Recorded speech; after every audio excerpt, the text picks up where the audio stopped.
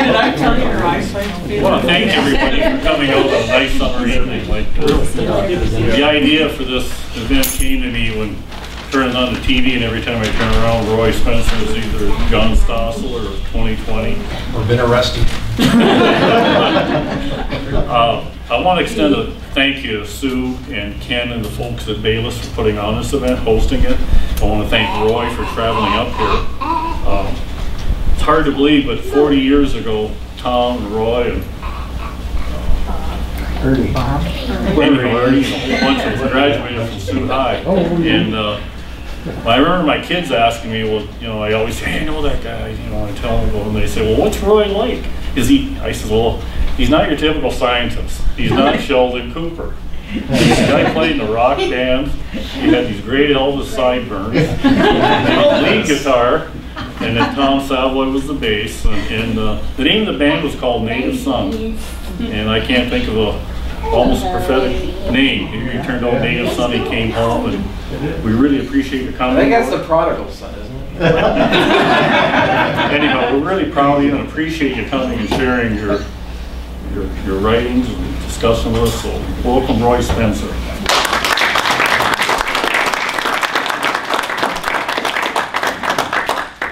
Isn't he sweet? Sparkly. Every time I give a talk, I usually snow people with the details, and I'm always trying to make my talk simpler, you know, because I like to talk about my research. So what I've tried to do this time is I'm going to talk almost nothing about my research, so hopefully I won't snow you under. Anyway, let's see, a little bit of history. I came to the Sioux in 1969. I think it was January of '69. Showed up at Rita Spencer's doorstep. She was nice enough to take me in because I was about to be orphaned. My mother had died of cancer. I lived in Bettendorf, Iowa. My dad was going back and forth to Vietnam, and he was having to leave for Vietnam. So I had a choice of either going to live with my aunt and uncle in northern Michigan or go to military school. So, I'll take a chance on the relatives. So lived with them for 2 or 3 years. I forget what it was. And then my dad retired, and then he moved up here, and he hated the cold. Oh my gosh, he hated the cold. Anyway, I thought I wanted to go into computers. That turned out not so good. Tom Savoy and I went to Michigan State, and your cousin Bill and Kent McPherson. We were all there at the same time, rooming together. Well, 2 different rooms. And after 1 year, actually after like 2 months of computers, I decided that's not what I was going to go into, and I had to decide what am I going to go into. And the thing that I learned to love about the Sioux was the weather. So I thought, well, can I work in weather? That would be cool. So I went to the Weather Service office. I mean, you know, can I get a job here? Well, you might want to go to school first. Oh, crap. Well, okay. So and I married Renee, Doreen Moon. We now have 2 children. After 2, we figured out what caused it and put an end to that. We have 2 girls, Jillian and Christine. One's just about 30, one's just about 27. And went from school to school till I finally got my PhD at Wisconsin. And then I took a job with NASA in Alabama. We've been in Huntsville, Alabama ever since. Started working, they wanted to build up a weather or a climate research satellite. I was working in satellites, you know, a lot of stuff we do in weather and climate is with satellites.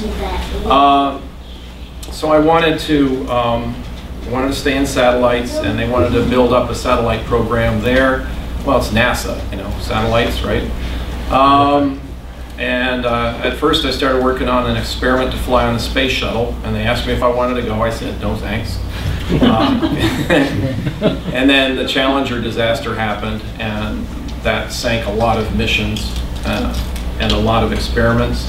And then where things turned towards climate was about 20 years ago. John Christie and I came up with a method for precisely monitoring Earth temperatures from satellites. And that's what we've been doing ever since, part of our time. And I'm also involved in other climate research related to how sensitive the climate system is, and I won't get into that. Basically, you know, if you poke the climate system, how much does it respond? That's the kind of thing we're trying to understand, because we're sort of poking and adding CO2 to the atmosphere. So that's sort of a quick history of me. The last 20 years have been really interesting since I got into the climate stuff, because, you know, you get to know media people. I've got to know a number of interesting people, John Stossel, Glenn Beck, Rush Limbaugh. It's weird because it seems like I was in high school watching John Stossel and what's her name? Barbara Walters on TV, you know, and it's now I know him. And then like the last show I did with him some months ago, he sent me an email afterwards. And he forwarded an email from his son to me. And he said, "Looky here, Roy, my son thinks I'm cool because I know you." And I'm like, wow. That's amazing. Okay, so we do a lot with satellites. This is one of NASA's Earth observing satellites, the Aqua satellite. I'm the lead scientist on this instrument. It's actually built in Japan, so we work a lot with the Japanese, and I've been to Japan more times than I wish I would have gone. And it measures all kinds of things. You know, you've heard about the disappearing Arctic sea ice and all of that. It measures that. It measures ocean water temperatures. I stumbled across this. There's a lot of products out there that I don't even know of that people are using this instrument for, even though I'm the lead scientist on it. And I ran across this. Oh, look, it's lake surface temperatures in Lake Superior. This is from last week. It's like in the 50s or maybe 60 out here, supposedly. Of course, out here, it's like in the upper 30s. So summer hasn't hit the center part of Lake Superior. Of course, it could be it never reaches the center part of Lake Superior. Let's see. Some of the big picture things I want to mention about global warming. And Tom Ewing was trying to give me an idea, because I really don't understand how the public views global warming. I mean, I'm too close to it. So what is it, you know, that the public thinks of when they hear global warming? So he was trying to explain that to me this morning. Basically, 25 years ago when I started in this business, all climate change was natural. And now things have completely changed to where virtually all the scientists working in this field have decided there's no such thing as natural climate change. It's all man-made, you know. And I'm like, where does this come from? Maybe I'm too old. I don't know. Am I too old, Bob? I don't think so. Okay. Well, I want to point out that global warming or cooling can be natural or man-made, and that there is abundant evidence of previous natural climate change around the world on all different kinds of time scales. Climate, we're usually talking decades to centuries, but it can be even longer than that. We really don't understand what causes it. Now, so it has warmed.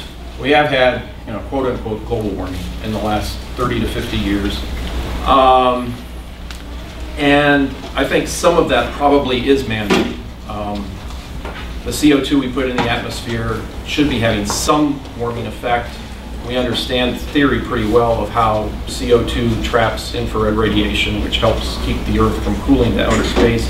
And hopefully that'll be as technical as I get in the talk. And so it should cause some warming, but I think it's totally up in the air how much of the warming we've seen is due to that versus natural processes. Because we do have evidence that things have been almost this warm in the past, and possibly even warmer 1,000 years ago during the medieval warm period. Now what's amazing is that, you know, everyone that's wringing their hands over increasing carbon dioxide, the whole CO2 causing global warming thing, it's basically theory. You can't prove that it happens, okay? The theory's pretty sound, but it's still theory. Now what do we know for sure about CO2? We know it's necessary for life on Earth. The start of the food chain on land and in the ocean requires CO2, and I've had plant physiologists tell me that for how necessary it is for life on Earth, it's amazing how little CO2 there is in the atmosphere. In fact, I've had it explained to me, it's almost like life on Earth is sucking on CO2 as hard as it can, and it can't suck any harder. And they say that's probably why, for all of the CO2 that we pump into the atmosphere every year from burning fossil fuels, it's like it doesn't matter how much we pump in, whether it's, you know, now it's huge amounts, you know, 50 years ago it wasn't nearly as much. Nature every year takes out about 50%, sucks it up, you know. And we're seeing evidence now that, you know, there is more photosynthesis around the Earth as a result of the increase in CO2. So I'm just trying to point out, I'm not saying that it's all good, I'm just saying a lot of what you hear through the media, you're only hearing half the story. You're not hearing the benefits of increased CO2. Unfortunately, there seems to be this almost religious view amongst Earth scientists that, you know, nature is really fragile and anything we do is inherently wrong. And to me, that's not scientific. You know, it could be some of the stuff we do is actually good for nature.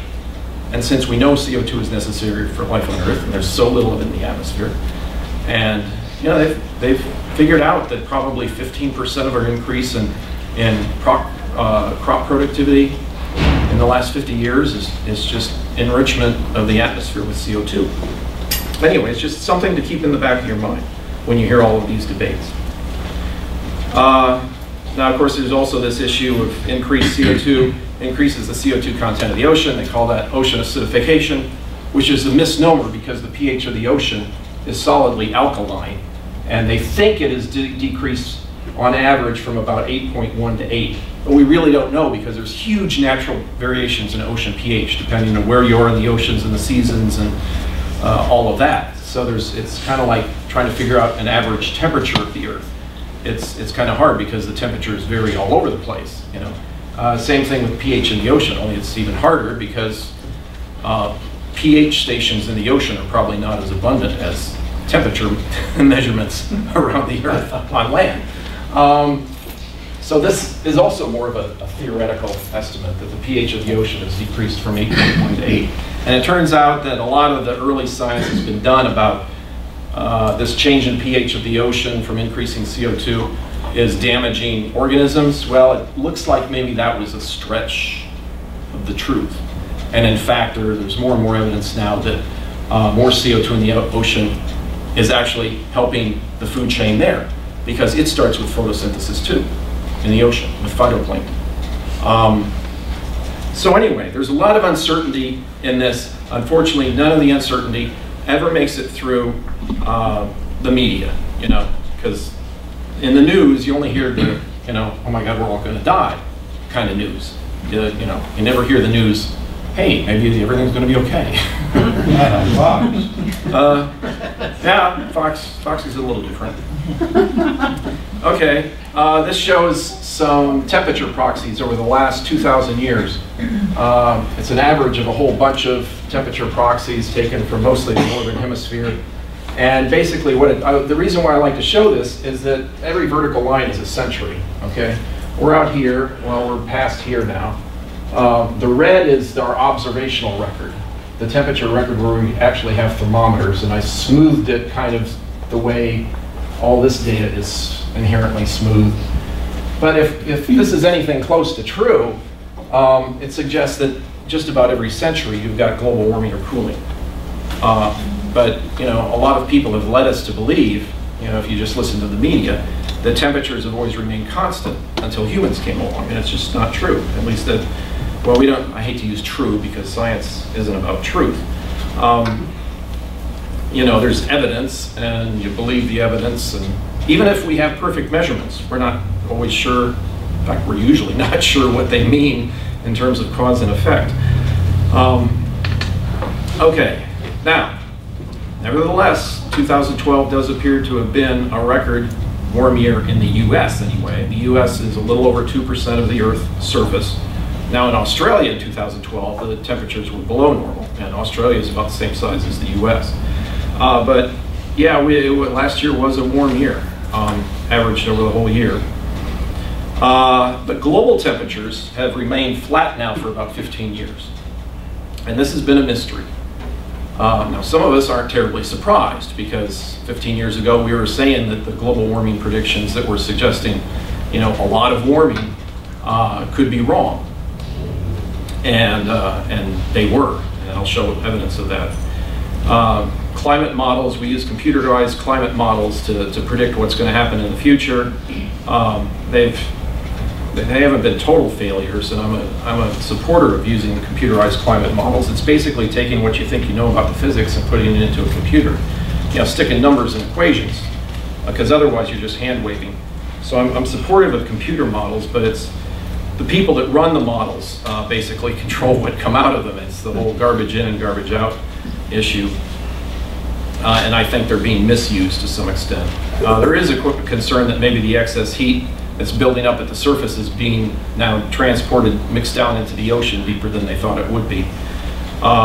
It just is, we're not sure, because the amount of heat is relatively small, the ocean is very deep, so you know, they've measured a warming of the deep oceans of hundredths of a degree, they think, in the last, say, 30 years. Well, you know, are our measurements, temperature measurements in the deep ocean, globally averaged good to hundredths of a degree? I don't know. But it matters because that's a lot of heat. A few hundredths of a degree difference for the deep oceans represents a lot of joules of energy. Okay, and then this is something that's going to raise its ugly head again.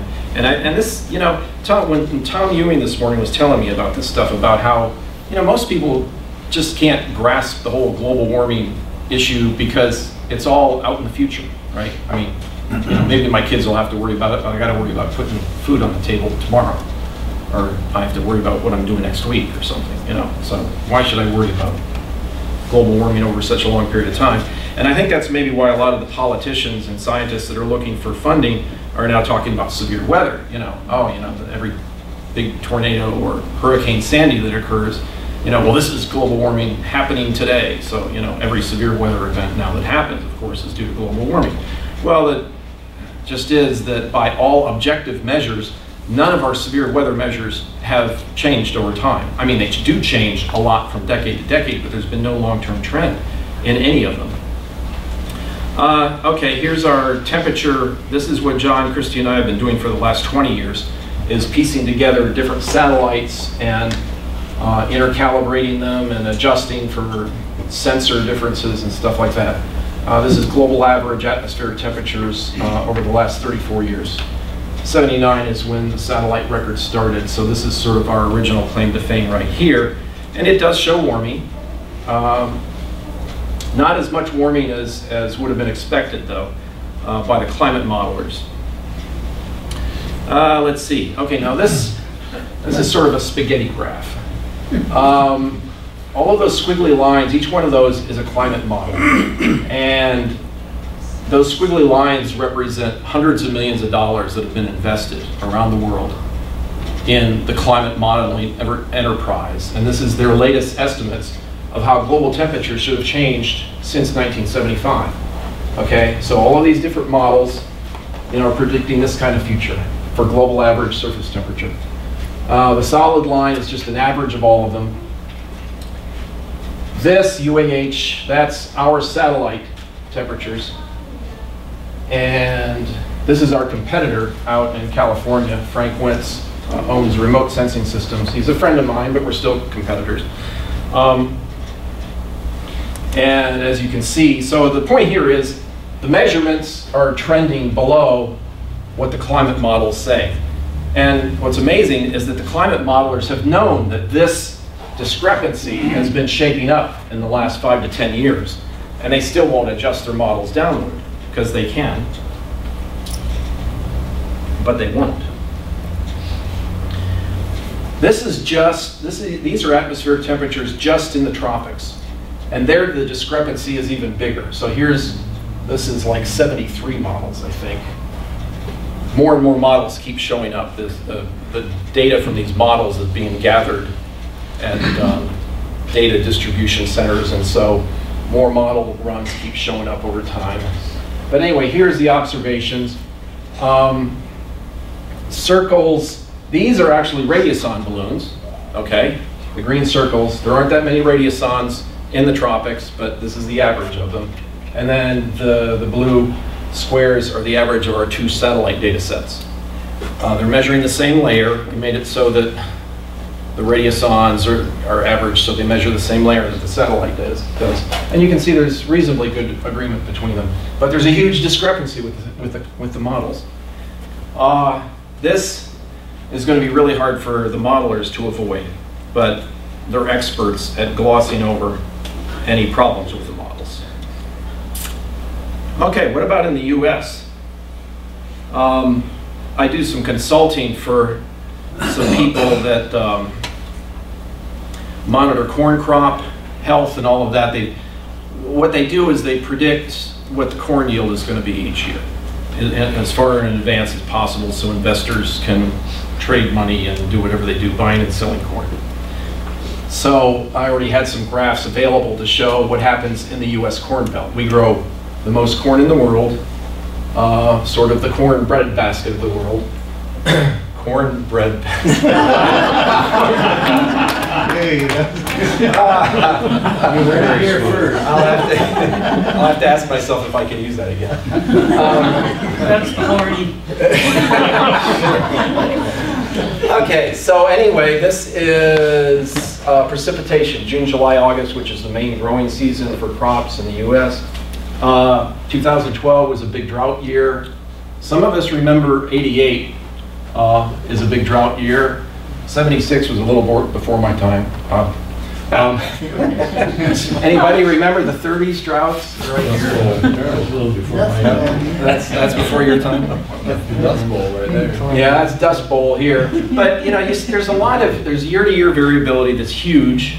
And I think the only reason that this line, a regression or a trend line fit to the data tilts upward is because of the 1930s were early in the record, the Dust Bowl days. Okay, temperatures. These are summer temperatures in the Corn Belt, and 2012 was a record warm year through, average throughout the year. But look at the 1934 and 1936. And those weren't due to driving SUVs, I guarantee you.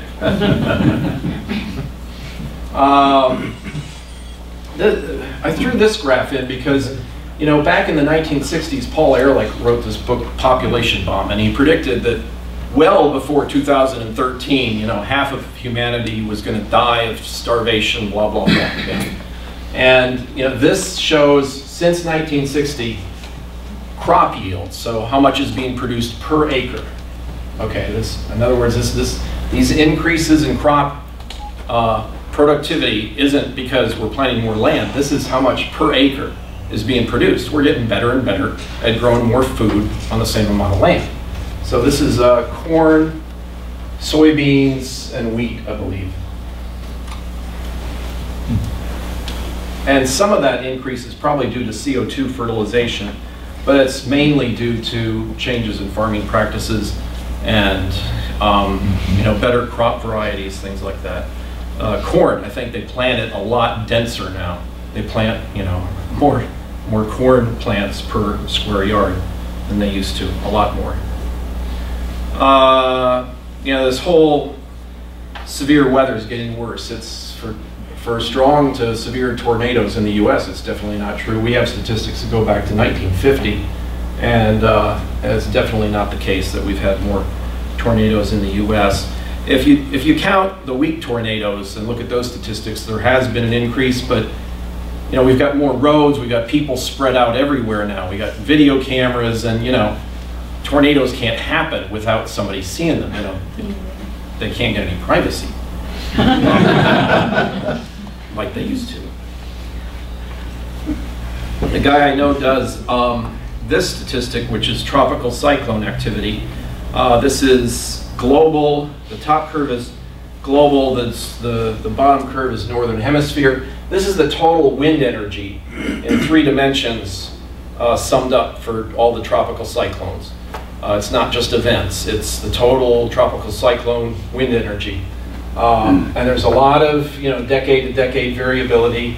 2005 was the year that we got hit really bad. There were a lot of tropical cyclones, and an unusually large proportion of them hit the United States. So, you know, in 2005, everyone was thinking, oh no, the end is near. You know, my sister lives down in the Florida Keys, and she was like, we can't live here any longer. You know, this is just terrible. Is this the way it's going to be from now on? No, I don't know. It's, you know, I think it's just weather, you know, could change. Well, you know, and then look what happened. There hasn't been a Category 3 or stronger hurricane hit the US since that year, since 2005. We haven't had a major hurricane hit yet. Now, people in New York City might say, Sandy, I think, should, you know, qualify, but Sandy wasn't quite there in terms of intensity. You know, it just happened to hit where a lot of people live during high tide, you know. Sandy-class storms occur probably just about every year somewhere in the Northern Hemisphere. It's just rare for them to hit land, and especially where millions of people live. But it happens. It happened back in the 1950s, 2 or 3 times. I'm not an expert on the exact years and storms, but I know Joe Bastardi. Some of you might recognize that name. He's an absolute nut about weather history. I guess because his dad is a meteorologist too.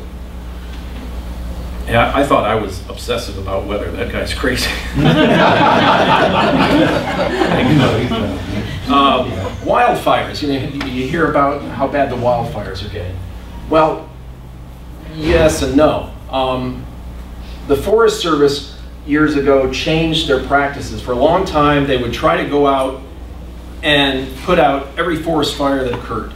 And then they finally realized, you know, stopping all of these fires from burning, you were getting a lot of fuel building up in the woods that used to burn off naturally when there were, you know, dry lightning strikes and whatever. That, you know, 100 years ago, they just let these things burn. There wasn't much you could do. So they changed to a let it burn strategy a few decades ago.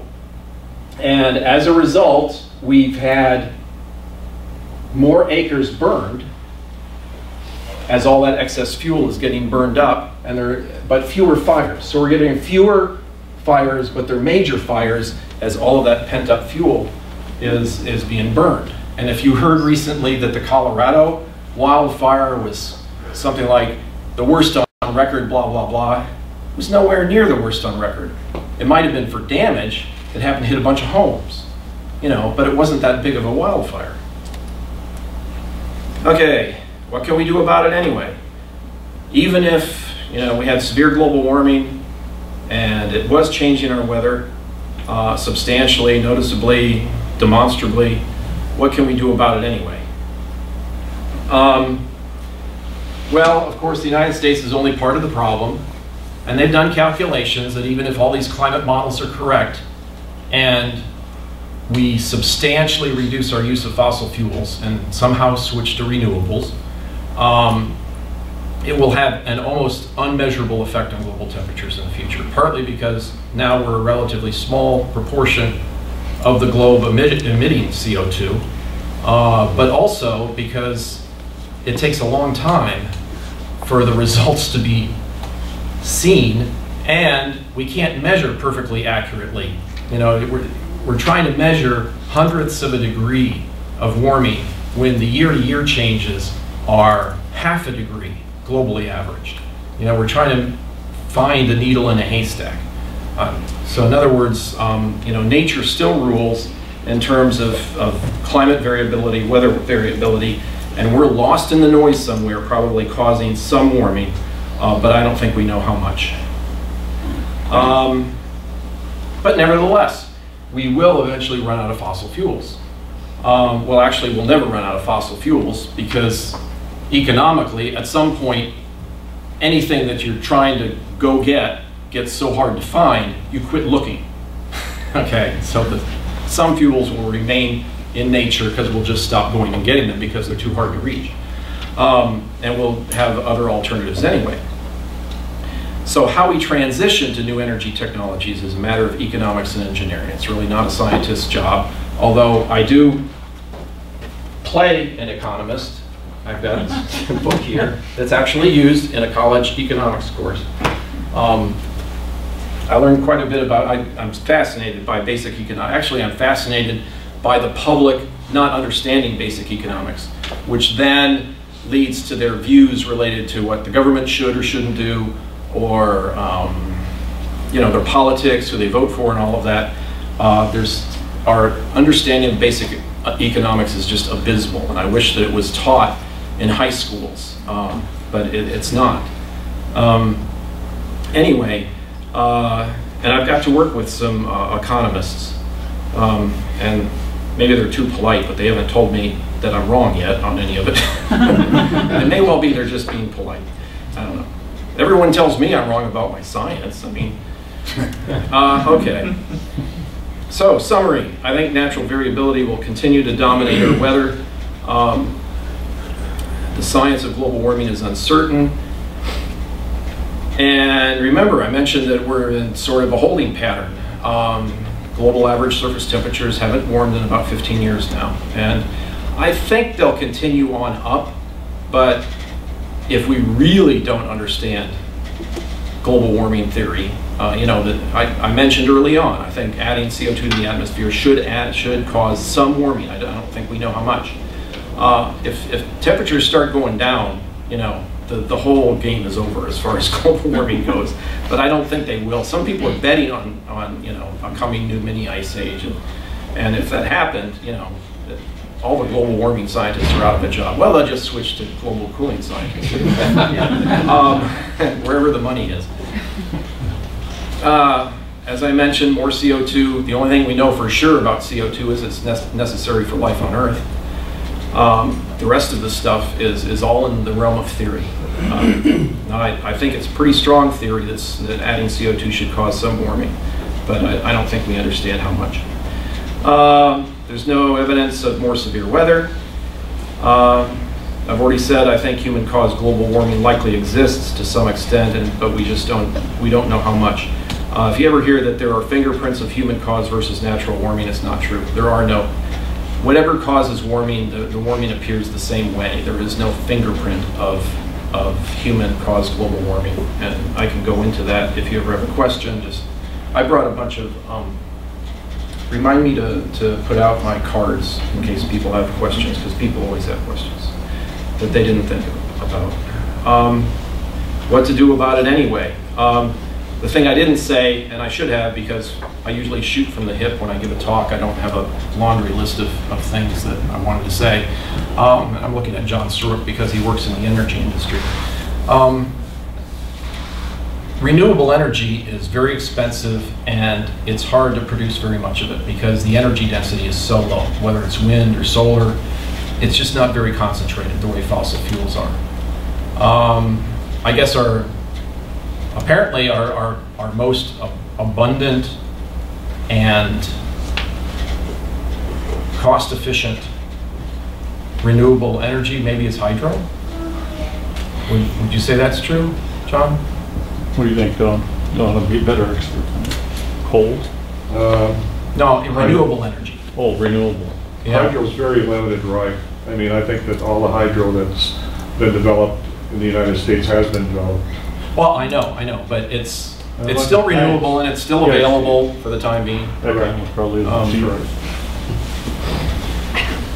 Okay, and then this is one idea that I think is kind of cool, and maybe it's because I'm a meteorologist and I like weather kind of stuff. This is a technology for harnessing daily heating in the desert and funneling all of that warm air through turbines to generate electricity. I just talked to the president of this company last week. He gave me an update on their first plant, which will be built in western Arizona near California. It's nominally it's built as a 200 megawatt plant. I don't know whether we'll ever reach that for a peak output.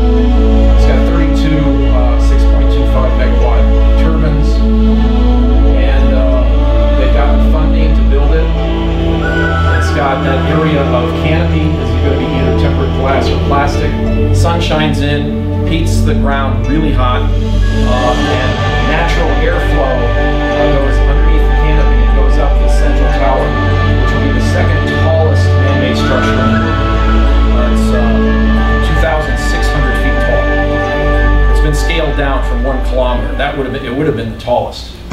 scaled it down by 20%. I don't know whether they're going to do the observation deck at the top, but I think that would be really cool.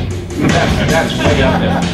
Rainey and I live next door to a tower, a TV tower, that is 1,500 feet tall. And it's pretty cool. There's a lot of neat weather stuff that happens with that tower. So anyway, this thing generates hot air that comes in at about 30 knots, turning 32 turbines, up to 200 megawatt output. And supposedly, if things go according to plan, it requires very little maintenance and should last for decades.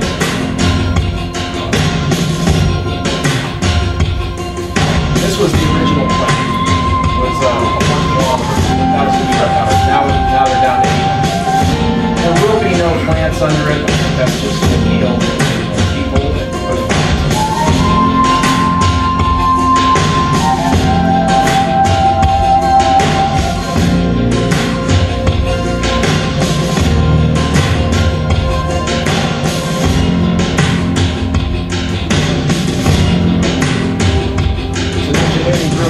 That's coming up with the design. I think they're going to have me review the design when they're done, because the investors want to have an independent review of the design of the plan, and I can provide some input on it anyway. So that's the end of my talk. I wanted to allow enough time for questions, and then we're going to get rid of some books that I bought from Amazon, because I long ago ran out of my books. So anytime I want my books, I have to go to Amazon to buy them. So we bought some and we carted them up here in case people want to get them. They're all $10 each, which is basically what I paid on average for them. I mean, we could charge different for the different ones depending on what they cost on Amazon, but it's too hard to deal with that. So, you know, $10 each, and that includes my signature.